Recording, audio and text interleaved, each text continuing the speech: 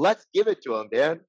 Let's do it, Robert, because Robert Goldman, everybody, director at a pharmaceutical company. Is it a biotech or a pharma? It's like both, no? Yeah, we're a startup biotech pharma company, focused on creating small molecules in a completely different direction through a transdermal delivery platform. So that's really what differentiates Yeah. us from everybody else. Prodrugs are big. We could actually do a whole podcast just on that. But yeah, we won't right now. Uh, so this one we're gonna do on something that's very near and dear to a lot of you guys and gals, you viewers. First of all, everybody go connect with Robert. His link to his LinkedIn is underneath this video. And if you're listening on the podcast, thank you for that as well. Go connect. It's in the show notes. His link. Everybody, Robert, before we started recording, he said your network is your net worth. So having Robert as part of your network should lead to an increase in your net worth if you actually build a relationship with him. And the same is true for anybody on LinkedIn. If you provide value, you're literally, the definition means you're giving value to someone else, you're providing value. So, Robert, a lot of people are passionate about this topic. It's the topic of recruiters, job recruiters, not patient recruiters. We roast on them too. That's another podcast also, but job recruiters. We'll have to do one on that one as well. We could just we should just do a podcast roasting random people. So job recruiters, they definitely have, and I know many good ones. And we're not talking about you guys and gals. You know who you are. You don't need more props. But there's lazy ones, and I get these calls too. I don't know. Where do we start? I mean, is it the fact that they're not putting in the effort and wasting time, or like what makes you, because you're really passionate about this, Robert, as well as a lot of people on LinkedIn, like what is the main issue that you see here?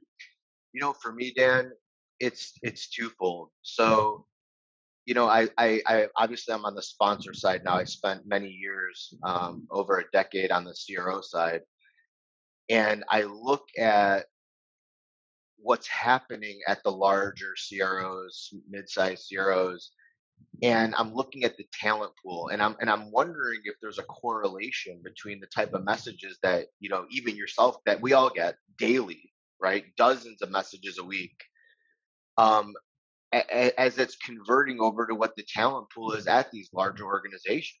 I understand everybody has the right to learn, start off, but that's part of growing, and I think that it's just laziness, right? I mean, recruiting is we just have that price tag over our head. You're worth X amount of dollars, and if you blast out 1,000 emails and you get 2 or 3 responses and you get one converted, that's the metric these companies work on, and it's really an unfortunate way of going about it. Like you mentioned, Dan, for me it's all about relationships. you know it's not, I didn't come up with this, I can't take credit for it, but I certainly believe it, and you mentioned it at the top of the show, is my network is my net worth. That's my currency, right? Like Yeah. that's what, like that is who I am. And I value all those relationships. The reason I'm in the role I'm in is because of my network. It's not because of any degree I have. It's not the letters after my name. It's not the experience. I mean, it's all because of who I, ran into and worked with in my previous endeavors, Hmm. that called me and connected back with me to offer me this opportunity that I'm currently in. And so that's what I mean. And so if recruiters would just stop, read the profile, build the relationship, Hmm. get to know the candidate, and then if something flies across your desk that's a role that I may or may not be interested in, let's have a talk. Let's have a great talk. But emailing me, when I'm at a director level position about a CRA or a CTM role, and I have to give the preface: I love my CRAs, I love my clinical leads. I was in those roles, both of those roles. No disrespect to those roles. That's not my intention here. But I've worked very, very hard and very passionately and diligently to get to the level at which I'm at. And I don't wish to demote myself. And I don't think anybody would really want to demote themselves if they don't have to, right? So that's really where I want to open with, So Dan. where probably the people watching this, if you're a recruiter, you're preaching to the choir because they're. I mean, if they take the time to watch this, that means they actually care about improving, their skill set and their expertise in landing someone like Robert for their next role or whatever the case may be. But this is like a human characteristic. I mean, and in any job you're going to have the great, you're going to have the good, the mediocre, and then the awful. And in many ways, like recruiters are salespeople, so this is just a numbers game for them. Like, some will listen to this and say, "That's great, Robert," but you know, I can in the time it's going to take me to research your profile, like 20 minutes, I can send out 100 messages, and I'll still be rewarded. So they're incentivized in many ways to not do what you're saying, although the best ones will or already are taking your advice on this and are getting disproportionately good returns on their investment. It's this, you can take this to exercise, you can take this to every aspect, and you're going to have people doing it this way and people just throwing up shots and hoping something sticks. So that's the way I see it with these recruiters. Like, but yeah, it irks me sometimes too. No, it is. I mean, it's a business, and I empathize and I get it, but that's really what separates the good from the bad, you know? Mm, And another thing, it's like, don't ask me to share my CV with you in your introduction. That is like, man, oh man, does that get me mm. going, Because then they own your information, and that recruiter owns you for the next couple of years, and nobody else in the company can reach out, and blah blah blah blah blah. Really? Okay. Yeah, there's a whole rhyme and a reason, but it's like, introduce yourself, get to know. Don't.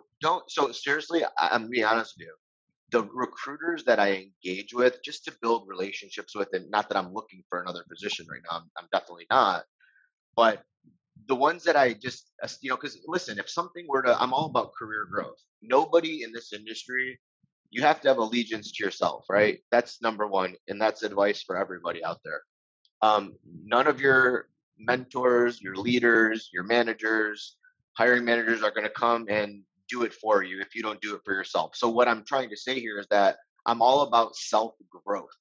So if one of my, connections has a position that comes across their desk that thinks, I may be a great fit for, you know, yeah, when you're not looking, some things fall in your lap, So I'm never not open to exploring career growth for myself. It's not being selfish. It's just the way that our industry works. You have to take responsibility for yourself. So, you know, I think that with that said, it's just about, finding that happy medium where you create those relationships, you Mm, create those discussions, and if something comes across, great. If something doesn't, also great. But asking me for my CV on your opening line, like, and mhm. scheduling a call with you, how about like, hey, Robert, what makes you tick? What are you looking for? What's your dream job? Where do you want to go in 5 years? Are you happy now? Do you want to discuss? And then the other thing, if I say no, thank you, sorry, not interested at this time, do you know anybody who is? Well, if I did, I wouldn't be referring them to you, to be quite honest. I'd be taking them internal to my own company. So you know what's crazy about these recruiters, uh, the ones that kind of pray and spray, is they'll look at someone like you or somebody with experience because they're the only ones that they could actually make money off of, and they'll spam you more or less repeatedly. But when I send, because I have CRA Academy, CRC Academy, so I send, part of my role is to send my students to different recruiters. When I send a student to these same recruiters that are spamming me, okay, because they got what they wanted, top of mind. All right, my Sure. student needs a recruiter. This person's been spamming me. All right, boom, right there. There you guys go. They ignore the student. Why? They're not trying to help them. They're looking at you as revenue, and they're seeing the student as somebody that's not worth building a relationship with. Well, guess what? In 2 years, And we've already had my students go on to be clinical trial managers already. So somebody took a chance on them. Somebody built a That's relationship with them, and now they're missing out on the next Robert Goldman because basically it's not worth it. It wasn't worth it back then, but when they become Robert Goldman, as far as expertise and experience, then it is worth it for them. So these are the same people, and the good ones, like the cream of the crop recruiters, they actually, I know because my students have told me, hey, this person, this recruiter had a conversation with me, told me, hey, this is how they're paid. They can't put me anywhere right now, but I have a relationship now. exactly. Dan, somebody took a chance on me. Out of school, I had no experience. They said, "Listen, go get a coordinator site level job. Get a little experience, and then I can help you." I mean, I remember her name till this day. And she's at LabCorp now, and I still keep in touch with her 13 years later. Hmm. And I always tell her, like, thank you for taking a chance on me, thank you for fighting for me, thank you for championing for me. Um, Even when I was moving from CRO to CRO, I mean, like again, there's a lot of great recruiters out there that understand the value of that relationship, but I think that's the exception to the rule, and I think it should be the rule to the exception. I think it should be the rule. I think all these recruiters should follow suit, create those relationships, and it's going to pay a lot more dividends than just blasting an email out telling. Oh, another one I love. Sorry to get so sidetracked here, but Dan, No, this it's one I good. just got. I just got this one yesterday. I have a I work at a very small company. Okay, there's less than 12 people at my company. Okay, Hmm. I know everybody.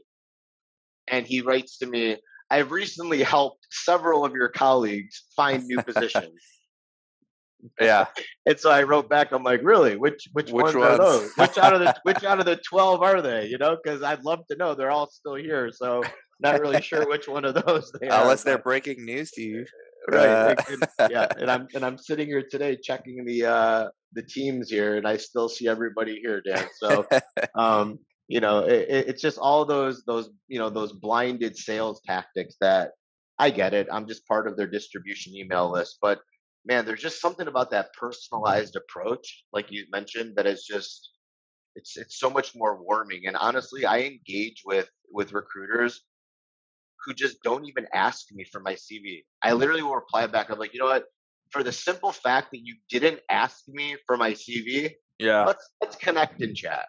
Well, you know what? I mean, with LinkedIn, and I get it. It makes sense what you said. Well, if they get your CV, that means like no one else can touch them in their organization, which Right. makes sense. But like with LinkedIn, I was gonna say you don't even need somebody's CV anymore. Like, you have Right. their CV on LinkedIn, and everybody Right. has access to the same thing. So then, at that point, your information is a commodity. It's well known who you. I mean, anybody who's watching this video can go see your CV. Yeah. um, so then what becomes valuable is the relationship, which brings us back to the beginning. But you know what? The bigger problem is this has been going on forever. So obviously, these people are getting incentivized to continue operating the way they do. And they must be getting a return, right? Otherwise, they would Yeah, fix the problem. So, yeah, I don't know what needs to be done. If more people need to speak up, if there's more discussions that need to be had. But you're right. It's the same thing with patient recruitment that we talked about, right? I mean, it's the same thing with the systems we use, we follow, and it's just like it's such an antiquated process. We've got to do better as an industry, just in every facet, right? yeah. I mean, LinkedIn. Do you think LinkedIn is getting like where is the place where, as far as recruiters, and then maybe just like spam in general, but where are these recruiters that annoy you? Are they getting your LinkedIn and just spamming it, or are they getting your email or your phone number? Some have my phone number. I don't even know how, but I get text a lot now too. And I that is such a great question. So I don't think LinkedIn is half of what it used to be. That's just my personal opinion. I think it's become politicized. It's becoming more of a Facebook than anything. It used to be a Oh professional man, a professional network place. Like, I mean, sending your kid to school for their first day, I'm very happy for you, but I'm here for a professional nature. yeah, Yeah. So anyways, that's just my opinion. But Humble brags. I'm yeah, beyond humbled. What is the one I hate? It's beyond humbled, and then they proceed to brag like without any reservations about it whatsoever. exactly, As exactly. long as you So preface it with beyond humbled, it's yeah, okay. exactly. So, spare me all that stuff. But yeah, no, most of it comes from LinkedIn, Dan. And Uh, honestly, they do get my phone number. And not only do they get my phone number, they get my personal cell but phone number. how are they getting that? I don't know. Like, I truly, it boggles my mind. I don't understand. I mean, I'll get a phone call from a recruiter and say, "Oh, sorry. Hey, Robert, I hope you don't mind me reaching out in this manner." I'm like, first of all, how did you even get? Dan, I don't know if it's in a national database, if they're doing like who is, or I Hmm. mean, I thought my number is private, but I mean, whether it's my work number, my personal, they find me. It's unbelievable. I wish because none of it's published on LinkedIn. I make sure to disable that, so only my close Yeah. network. Like, if I give you my cell phone number, like, I should give it to you. Not, you shouldn't be calling, but yeah, it happens. And I don't know how they do it. I don't get it. Yeah, I don't get it either, but you bring up a good point because like you're what I call an entrepreneur. Like you could probably do well as an entrepreneur, but you work for a company, but one of probably I'm assuming your biggest strengths is the fact that you think like an entrepreneur for the company. So Exactly. they value you. And so it's not just a job at that point, like maybe a CRA or just even like a regular CTM. Like you're high up at the pharmaceutical company to where you could make decisions as if you are uh, one of the business owners. Exactly. Um, and so I also am like I'm a site owner. I own different academies, but I still get like texts because on my LinkedIn I do have like Yuma Clinical Trial. I have coordinator experience, so I get like, and I don't even live in Orange County anymore. Yesterday I got a text, Dan. Some research company in Santa Ana is hiring coordinators, and then they'll put like per hour. Like they done no like I yeah, like there's nothing like that's a good place to get started. But like we're well beyond in my career like doing those kind of jobs like for hourly. If I'm gonna do that, I do it for myself, So for wait, my own site. Dan, you don't want to be a coordinator for another company for $23 an hour? Is what you're No, saying? for my own. Oh, I'll do it for oh, my own okay. for free. $0 per hour for my own. And That's what again, I'm interested in. and no disrespect, like, right, like those are our frontline soldiers. Bless their hearts. I love each and every one of them, and they deserve. They're underpaid, and I wish Oh I could yeah. champion and go to bat for every one of those people. I have the utmost respect for those folks. But like Dan said, like, I'm not there in my career. I worked really hard to get to where I'm Yeah. at, and I don't plan on demoting myself back to a CRA role. Like, It's I just spray don't. and pray. That's all it is. Yeah, Because when I really needed those jobs back in '06, nobody was texting me back then, anything like that. I would have taken all of them back then. So it's just pray and spray. But and also the dear sir slash madam. You get yeah. those? Oh yeah, dear sir, your experience is impressive. I actually from when my last post kind of got a pretty good response from it. A lot of engagement on that post that I made. A CEO from one of the CROs overseas reached out to me. I can't remember his name right now, or else I would give him a shout out. And I don't want to try and butcher his name, but I mean, here's the CEO of a CRO, right? And he gets emails to be a CRA. Really? Like, we have a CRA role for you, and you're a CEO at a CRO. I mean, it's maybe a small CRO or mid-sized CRO. Call it 100 employees. It's not nothing to sneeze at, but is the CEO of a CRO going to consider a CRA role? I'm not sure. It's though Maybe in it's the Great Recession, like it's it's '08. yeah, it's like comical. I'm telling you, it's unbelievable. But like you said, Dan, there's a lot of good ones out there. There's a lot of recruiters I still keep in touch with, Oh yeah. just to have conversations. Is, hey man, how you doing? What's going on in your neck of the woods? It's great to have those relationships, because if and when the time comes and I need, you never know. In a startup biotech environment, Yep. drug fails, I might be knocking on your door for a job, Dan. Yeah. I Who might, I knows? might, might come down to I might, hey, I need a coordinator job right now. But what I'm trying to say is, at least I have a network to pick up the phone, and it's not like I haven't talked to these people in 3 years, 4 years, Right, right. And those that have taken the time to connect with me, get to know me, understand what makes me tick, that's who I'm going to do business with. Because at the end of the day, recruiting is a business, and we have to be cognizant of that. And I'm going to say it again, right? The best ones, I find it very interesting, and it's not an accident why they're the best ones. They're willing to take their time out to talk to people that they know they're not going to be able to monetize. They know, and they're still going to have conversation with that person as they're planting seeds for the future. And the ones that are trying to monetize every single transaction, it's like they don't have time for you other than whether you say yes to a job or not. And I swear we should do a whole segment on this podcast of just like reading, without mentioning the people's names or companies, reading people's LinkedIn Oh email man, what I pages. love to. Dan, maybe we should do some. Let's do a couple examples. Can we? Do we I have have time one. for it? That's why I logged into my LinkedIn. I got Okay. one just 10:44, about 20 minutes. No, more than that. About 40 minutes ago. How's it going at Yuma Clinical Trials? This guy knows because it's right on my LinkedIn. LinkedIn shows you are co-founder / site director. Is that correct? And he's a expert business coach, growth coach, professional keynote speaker, and something else. Probably a best-selling author of some sort. I'm not going to click on his profile to see. Yeah. Okay, yeah, I did click on it. Yeah, best-selling growth author. See, I told you. So, uh, in his case, he's just asking. He's trying to start a conversation with me, but I can tell by his title, in his bio that I don't want to talk to him because I don't need a coach right now. This is a good one. Dan, if I flash my screen, can you blur out this recruiter's name, or is that not No, no, possible? don't do that. Don't do that. Okay. Well then, all right. Well, I'm just gonna go ahead and read this one because Okay. this is epic. Okay.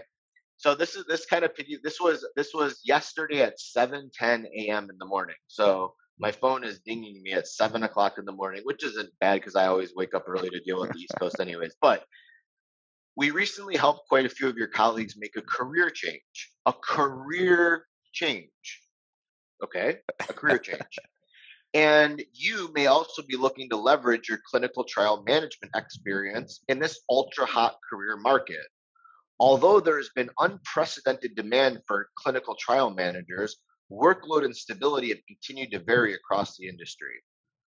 One of my most highly recommended clients, privately held, have avoided mergers, are currently looking to hire a few and only a few experienced CTMs or Scarcity, even scarcity. a PM. When asked, what is your favorite thing about the company? The overwhelming response has been the people and leadership. The average tenure of their CTM team is a whopping 10 years, Dan, for room with internal growth. If a career change would be something you're interested in, Robert, I would love to connect with you. Let me know a couple of times below that work for your schedule. A career change? What? Yeah. That was a good one. And so I would love to show you my my response, but I guess I can't. But that was a pretty entertaining one. It's almost comical how these guys think that these pitches are gonna work unless it is working. So Oh, check this one out. All right, I okay, don't go know ahead. this guy. His bio: I help CEOs and founders shape their categories by fixing their sales message. So, hey Dan, I'm curious. Seems like you're selling an innovation. I'm not actually, but he says I am. How are you feeling about your sales message on your homepage? Is it working? Do you think the brand narrative is cutting through the noise in your space?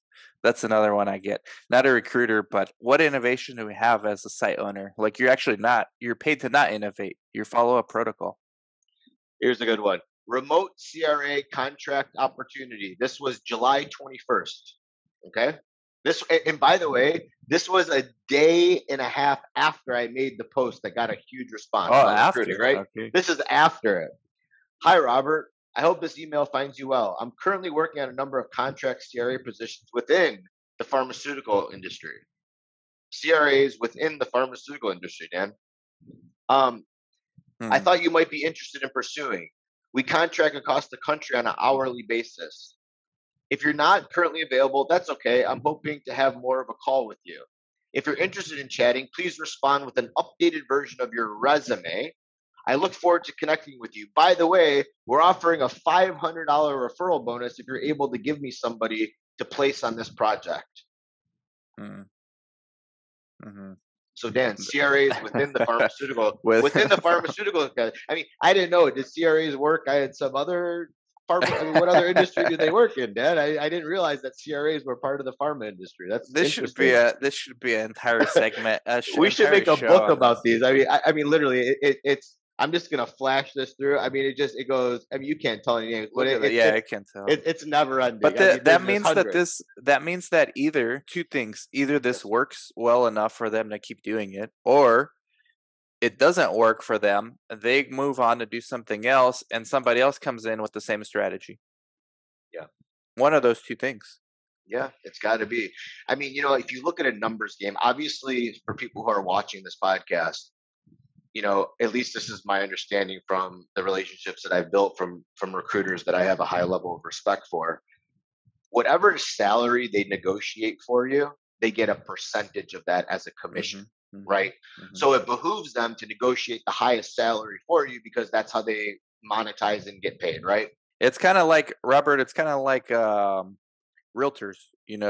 What they get paid a percentage to sell your home. So if you're listing your house with a realtor, and let's say your home is worth, let's say you could get like 400K, but it's going to take the realtor some effort.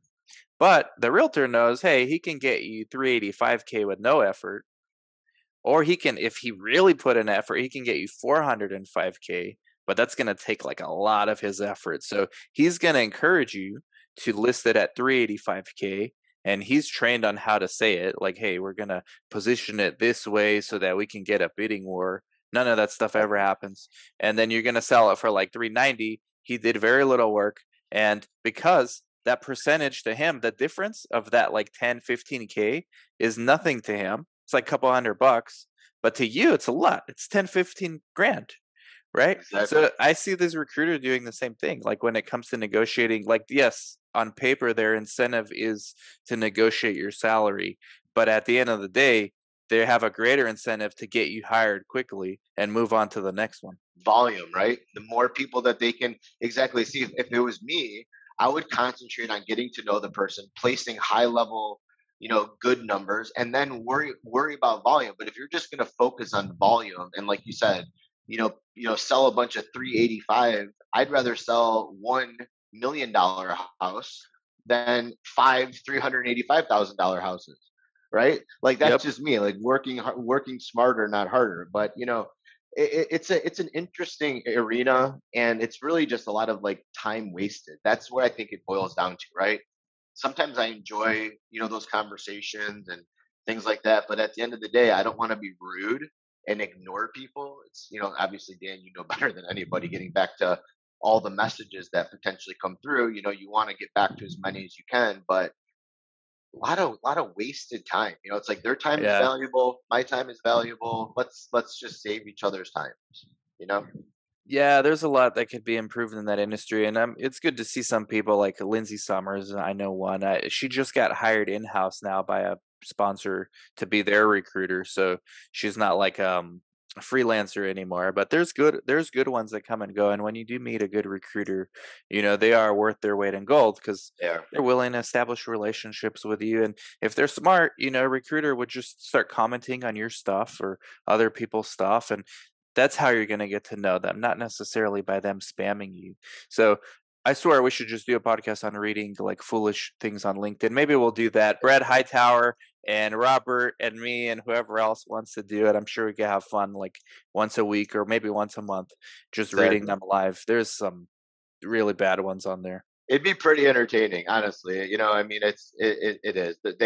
And that's really honestly, instead of getting irritated, now I just take it for comic relief. Yeah, comic relief is good. One of Yeah. the things I could see how if I were not running my own business, how it could irk me.